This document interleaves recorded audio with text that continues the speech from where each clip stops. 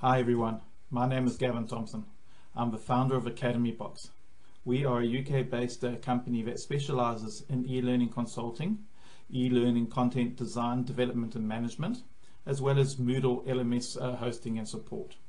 I'll talk about LMSs and Moodle a bit later in this tutorial. I just want to make a comment on where we found ourselves at the moment amid the COVID-19 pandemic. As you can see, I'm recording this tutorial from my own home office because I'm in self-isolation, and we are really being forced to think out of the box at the moment and to work differently. I also believe that some of the adjustments that we're making now will and should become part of a new norm of how we go forward. And one of those areas is how we do training. And I think we're sitting for a real opportunity now for organizations to take a look at their traditional classroom-based training and to look at how that can be moved to e-learning. A well-designed course typically consists of 4 elements. The first is information transfer. Now this is simply the transfer of information from the instructor that has the information to the student that is enrolled in the course in order to obtain that information. The second of these elements is reinforcing activities. And these are hopefully fun, engaging activities that are designed to reinforce the students' adoption of the information. Next, we have content discussion. And these are opportunities that should be built into a well-designed course that gives the students opportunity to discuss or debate the information that's being presented. And finally, we have knowledge assessment. And these are mechanisms that we use to assess the students' understanding of the information, and more importantly, the translation of that information into new knowledge or new skills. Okay, let's look at information transfer. Now, traditionally, information transfer is done in the classroom, instructor to student. And typically, the student is provided some form of printed course material at the beginning of the course. And then the instructor uses the majority of available class time to take the students through the course content, often supported by some form of presentation. In some cases, the students may also be given some form of pre-course reading to prepare for the course. Now, in e-learning, information transfer is done offline. And by this I mean we take your existing content and we break it down into multiple small modules. And when I say small modules, I don't believe any one module should be longer than 10 to 15 minutes. And the reason for this is that it allows the student to then progress through the course in their own time and at their own pace. The other thing is that it also makes information transfer more easily repeatable. So in other words, if a student is doing module number 3, and at the end of module number 3 they don't understand the concepts or a concept, then they can quite simply redo that specific module. And because it's a short module, only 10 to 15 minutes, they can keep on repeating that specific module until they grasp the concept. Now, information transfer in e-learning can be done by a live recording of a classroom session, a narrated slide presentation, and this is a narrated slides presentation that you're watching now, a talking head lecture, or a number of other activity types. There are a number of different narration types that we can use. The first of these is to employ the services of a professional voiceover artist to narrate our slides. Now, this is an expensive option and it requires a lot of reviews of the narration and a lot of re-recording. And the other thing that's very important to note is it is difficult to modify your content at a later date, as you then have to go and re-employ the services of the same voiceover artist. The next is that the actual instructor does what we call a talking head.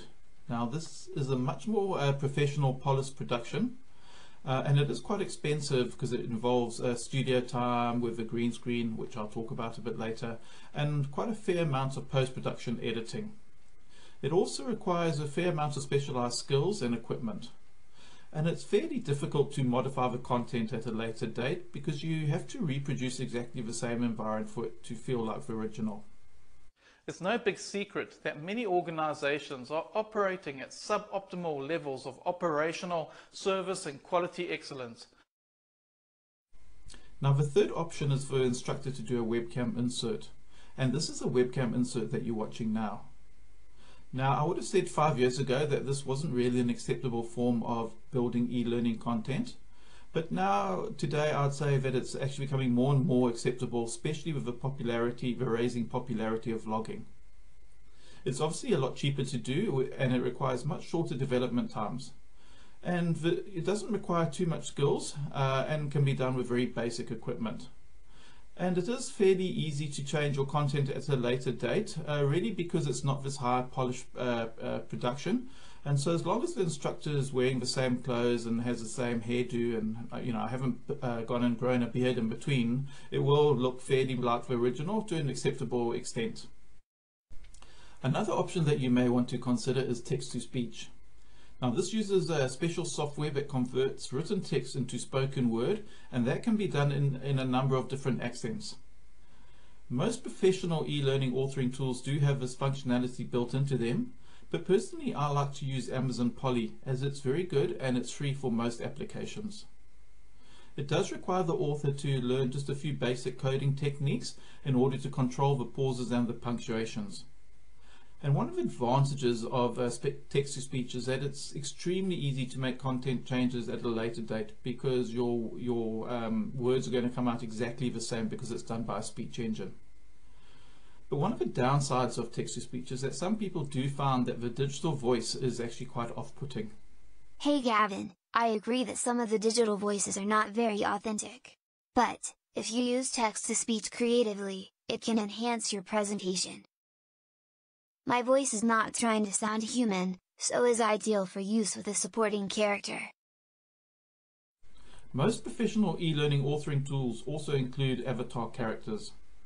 Now, I'll use our Articulate Storyline, and Storyline has many different characters to choose from, with each character having different facial expressions and many different poses.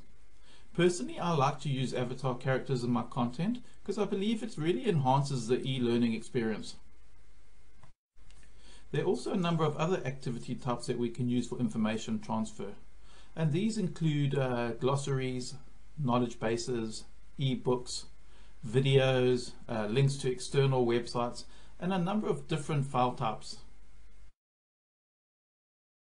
Okay, let's talk about reinforcing activities. Now, in a classroom environment, we use reinforcing activities to keep the students engaged, but most importantly to embed key learning objectives. These reinforcing activities can be of an individual, group or class nature, and can include things such as games, challenges, presentations, teachbacks where the students actually teach the rest of the class a bit of content, or practical activities. Now, the big downside of reinforcing activities in a classroom environment is the amount of time they take up.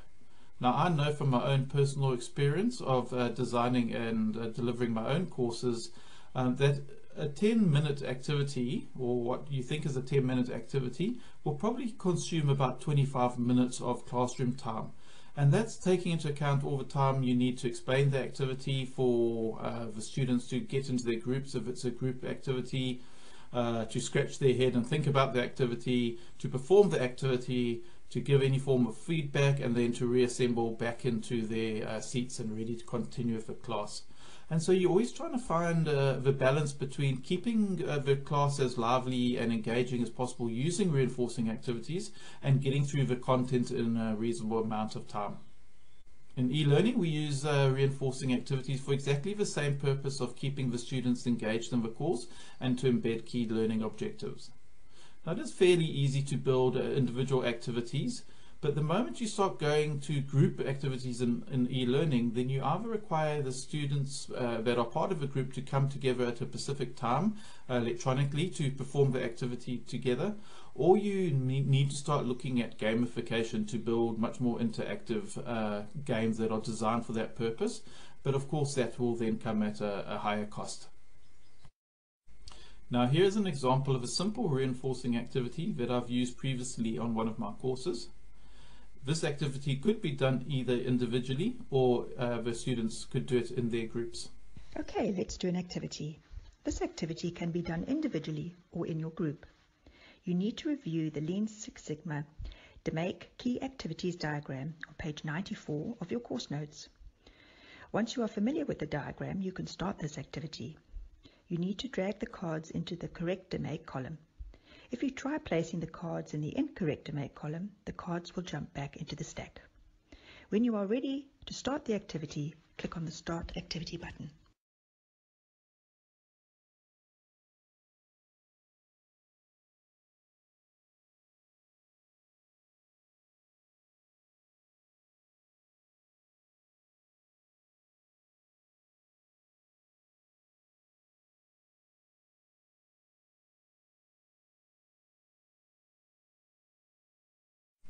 Okay, let's move on to content discussion. In classroom-based training, most of the time is spent on information transfer or reinforcing activities. And I often feel that not enough time is set aside for the students to engage in rigorous content discussion or debate. In e-learning, as I've said previously, the information transfer takes place offline.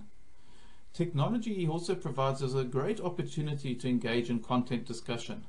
This can be in the form of discussion forum boards or online meetings using technology such as Zoom. The last of our elements is knowledge assessment. In classroom-based training, knowledge assessment typically happens at the end of the course and is often limited to the students writing some form of test or exam or performing some sort of practical activity. Now in e-learning, I believe we have many more creative ways of doing knowledge assessment, and this can be done within the middle of a module, at the end of a module, or at the end of a course, but realistically we actually use a blend of all three of those. It is also very easy for us to apply what we call the Teach 7 Test 1 principle, whereby we don't teach the students more than 7 new concepts without testing their understanding. Knowledge assessment can be done through a combination of questionnaires, quizzes, submitted assignments, or even getting the students to journal during the course and then submit their journals for review at the end of the course. Quizzes can also have a number of different question types. Some of my favorites include true-false questions, multiple choice questions, fill in the word blanks, drag and drop type questions, and hotspot selection. It is also possible to link your assessment to external plagiarism checking tools if that is a requirement. Badges can also be used to keep the students motivated through micro recognition of their progress throughout the course. Now that we've covered the 4 elements of a course, let's talk about the tools used for creating e-learning content. In most cases, we'll require a camera. Now that could be a simple web camera for doing webcast inserts like this is, but if you are going for more polished production, then you'll need a professional camera. You may also want to have a green screen backdrop, and I'll talk about green screening a bit later in this tutorial. Now personally, I would rather have a green screen behind me, but my green screen backdrop is currently in shipment from South Africa. You also need to think about your lighting. Now as you can see, I don't have any form of professional lighting around me. I'm just reliant on the lights in this home office. But I do suggest you get yourself some proper lighting, and I prefer using LED lights in the temperature range 4500 Kelvin to 5500 Kelvin, as this is the most natural light. Just bear in mind that if you've got good video editing software, you will be able to correct any color tones or saturation in post-production. You also need some form of editing software. There are free products out there that you should look at. The first being Microsoft Video Editor that comes built into Windows 10. And I'm actually using Microsoft Video Editor to make this tutorial. Likewise, the Apple operating system comes with Apple iMovie. But you may need to go to a professional product, especially if you're doing green screening. Now Adobe Premiere Range has some good software in it. There's Final Cut Pro, Corel Video Studio, and another piece of software that I have used before and really like is CyberLink Power Director. You're also going to need some e-learning content authoring software. Now you can try Microsoft PowerPoint, but you're probably going to find that you're very limited with what you can achieve with it. Personally, I am a fan of Articulate Storyline, and that's what I'm using to build this tutorial. But Adobe Captivate is also another popular option, as is iSpring Suite. There's a lot of software out there that you can evaluate, so you really do need to do your homework and find what works best for your needs. Let me explain the chromakey concept to you. Chromakey is often what we refer to as green screening, and it's a software process that changes a specific color to be transparent. You can actually chromakey any color, but green is the one that we most often use, simply because green is not a common color that we found in the subject matter that we are recording. It is quite easy to chroma key static images, but once you start trying to chroma key moving video, you do require proper professional software to deal with that. Here is a simple demonstration of the chroma key concept that I've put together using Microsoft PowerPoint. Okay, on the left hand side here we have an image of Spider-Man on a green background, and on the right hand side we've got another image, and I want to put Spider-Man on top of the image on the right. So I start by selecting the image of Spider-Man, and from the picture format toolbar I select color, and then down at the bottom I set transparency color. I've now got a little pen, and with the pen I click on the green background. That turns the green into transparent. Now you will notice there's a bit of green shadowing around Spider-Man, and that's really because PowerPoint is not designed for chroma key, and so it doesn't have the power to handle that shadowing properly. Professional chroma key software can get rid of that shadow, and it can also handle a range of different green color temperatures, which means that if you're doing a video image, there is a bit of change in the color temperature as the image moves around, and it's able to handle a range of green colors. Anyway, let's just take Spider-Man and let's put him on top of our image now, and as you can see we've just done a very basic example of chroma key.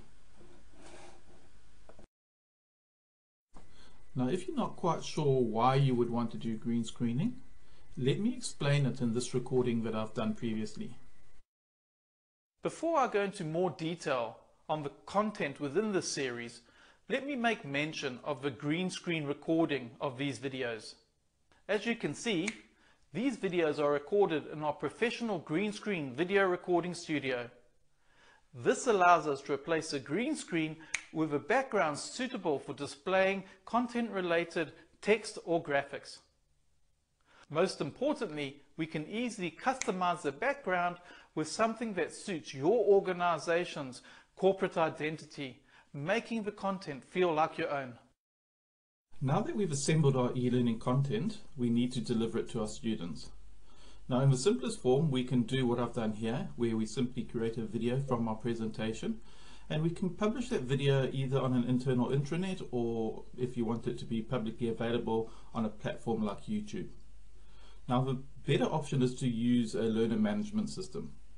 And a learner management system, or LMS, is a name for software or web-based technology that allows us to create courses, to create course content and assessments, to create learners and enroll them into our courses, to monitor and report on our learners' progress, and to assess our learners' performance.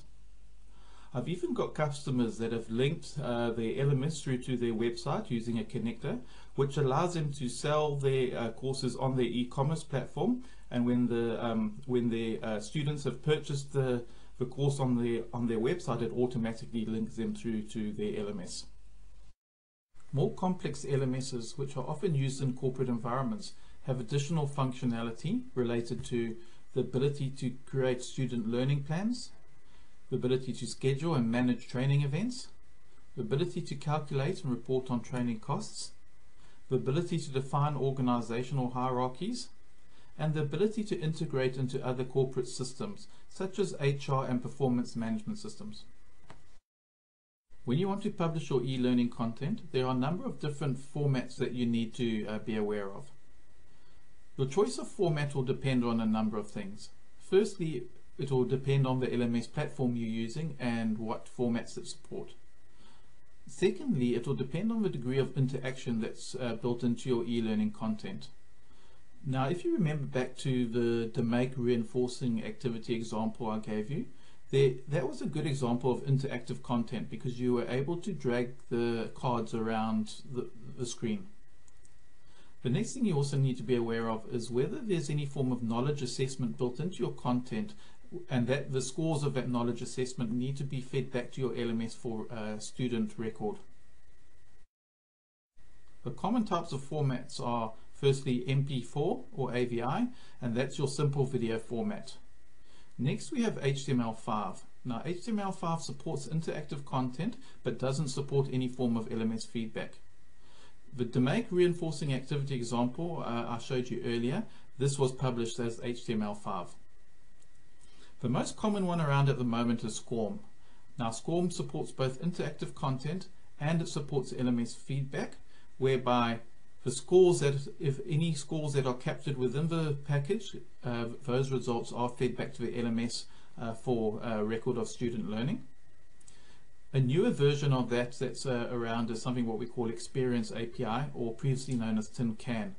Now that is very similar to SCORM in terms of what it does, but it supports a new concept that's emerging that says that not all student learning happens on the LMS, and learning happens on different devices, and we need a format or a standard that's able to capture this, the results of that learning across multiple devices and consolidate that in a single record.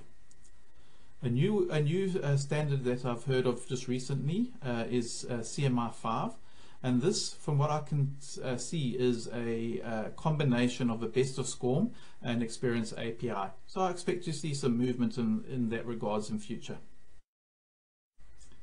There are quite a few LMS platforms to choose from. At Academy Box, we provide hosting and support for the Moodle platform. Now Moodle is the world's most used free open source LMS, and it is used by thousands of schools, colleges, universities and corporates across the world. The nice thing about Moodle is there are hundreds of free and paid plugins that you can use to extend its capabilities to meet your needs. And it has a very active user support community.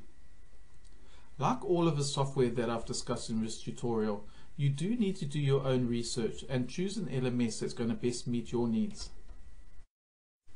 Okay, that's it folks. I really do hope that you found this tutorial helpful.